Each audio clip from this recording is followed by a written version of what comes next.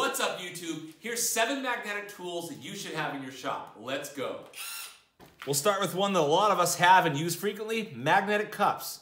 I like to have a lot of these on hand, especially when you're doing a project that involves several steps. If you have step 1, 2, 3, and 4, you can keep the respective bolts, nuts, or screws from those steps in each cup, so you put every bolt back in the right place in the correct order.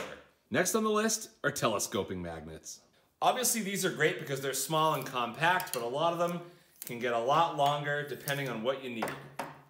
Obviously the magnets on these can come in varying different sizes. This one's a lot more powerful than this little guy. But the best part about these guys, you can reach in tight spots. Like underneath this air compressor here, I dropped a washer and I can just fish it right out. Now we all know if you drop a bolt or a nut, it's gonna go under your toolbox. And that's why these powerful magnetic pickup tools are so valuable. You can pretty much reach under anywhere, and this big magnet on here is gonna pick up whatever you put the magnet next to. Thank you.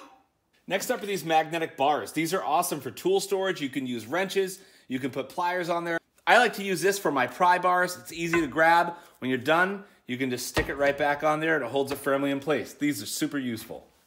And the next one, if you don't have one, you gotta have one. It's the magnetic sweeper. As you can probably see, I got some nuts and bolts and random stuff on the floor here. All you gotta do is roll the sweeper over it, and it picks everything up off the ground. Pretty awesome. And you can see this even picks up the barbs from a wire wheel, which can be really helpful because if you have a dog, you don't want them stepping on this stuff in your garage. And up next, magnetic wristbands. I mean, these are great if you're working on a project up on a ladder and you don't want to have to fish for your screws. They're right there. Now this one may sound kind of funny, but it's something I use a lot, and it's loose magnetic blocks. I mean, let's be real, we all lose our tools when working on something, right? But if you pop a magnet on the side of whatever you're working on, you can stick your tool right there, you'll never lose it. Or let's say you're working on something and you want the diagram close by, boom, there you have it. So keep a couple of these guys handy, you never know when you might need it.